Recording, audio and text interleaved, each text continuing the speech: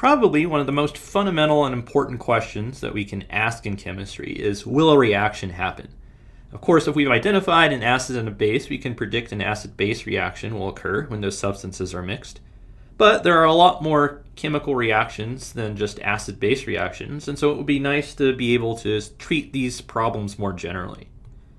Now, supposing that we've figured out a reaction will happen, we might also want to know how much energy we can get out of it if we're trying to power a generator or something. And if not, we might wonder how much energy would be required to cause this reaction to occur, because maybe it has valuable products that we want to produce. So, what we need is the theory of thermodynamics. This is the study of the relationship between heat and work energy and physical or chemical processes. This was principally developed in the mid-19th century by scientists trying to improve the efficiency of steam engines. Especially a lot of credit goes to Sadi Carnot, who formulated the second law of thermodynamics and figured that by improving the efficiency of steam engines, he could help France to win the Napoleonic Wars. There are four underlying laws of thermodynamics. The first of them is the Zeroth Law. It's called the Zeroth Law because originally scientists didn't realize that this law was needed, but later on they realized that it was not as trivial as they first anticipated, so they had to go and put it back in after the other laws had been discovered. So what the Zeroth Law says is that if we have two systems and they're in thermal equilibrium with a third system, then they're also in equilibrium with each other. So to give you a picture of that, here we might have systems A, B, and C. So if A and B are freely able to exchange heat, and so they're in equilibrium, and B and C are freely able to exchange heat until they come to equilibrium, then A is going to come into equilibrium with C, which means that A and C are going to have the same temperature. Might seem obvious, but it's an important part of thermodynamics. Next, we have a very important fundamental law of physics, the first law of thermodynamics. It states that energy can never be created or destroyed. Now, there's a caveat here. We can change the forms of energy, so we can convert gravitational energy into electrical energy. We can also transfer energy. We can take energy from one system and give it to another system. And so in that sense, the energy quantity in one system could go down, it could go up in another one.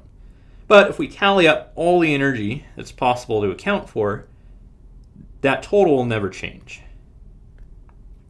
The way we can state this mathematically is if we have a sealed system called an isolated system, the change in energy of that system will always be zero. It can't go up, it can't go down.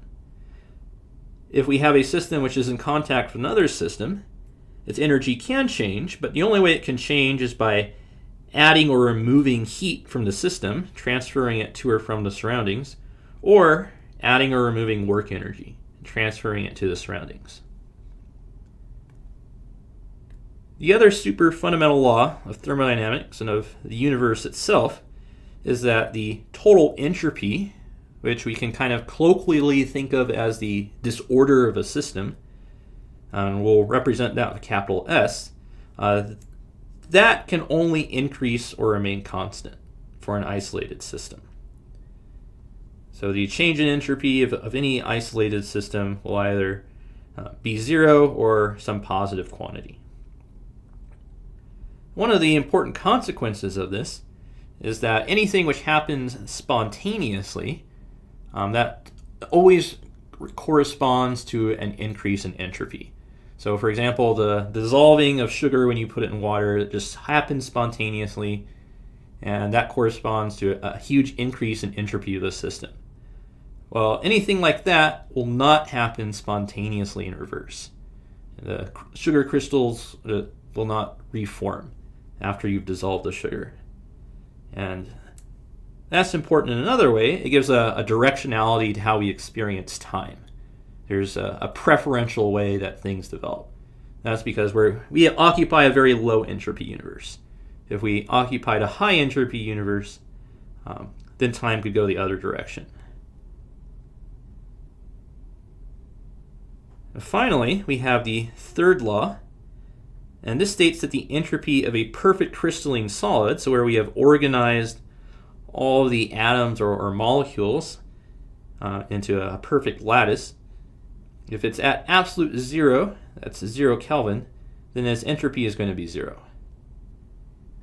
Now the implications of this are a little bit subtle, but basically, since we can only ever sort of move halfway between the entropy of one system and another system when we bring them into contact, this says we can never cool a system down to absolute 0, because that would take an infinite number of steps in order to accomplish that.